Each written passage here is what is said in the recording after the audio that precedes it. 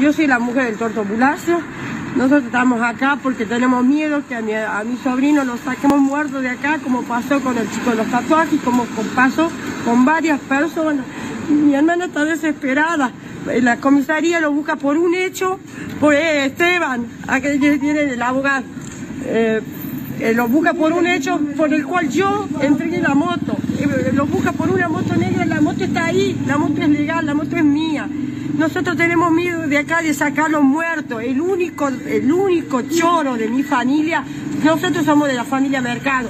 Si nos googleás a nosotros, a mí me dicen Jesús, a mi hermana, todos nosotros éramos tranza, vendíamos droga, jamás tuvimos allanamiento por robo, no más que sea por mi marido, que mi marido en este momento se encuentra en el servicio penitenciario, sacado por un homicidio que fue en el barrio y la Malvinas, pero nosotros no robamos, mi sobrino no roba, nosotros nos dedicamos toda la vida a la venta de droga, tenemos causa, tuve condenada. Ya fui condenada, fui juzgada, ya me sacaron, ya cumplí condena, ya nada. ¿Hasta cuándo nos van a seguir molestando?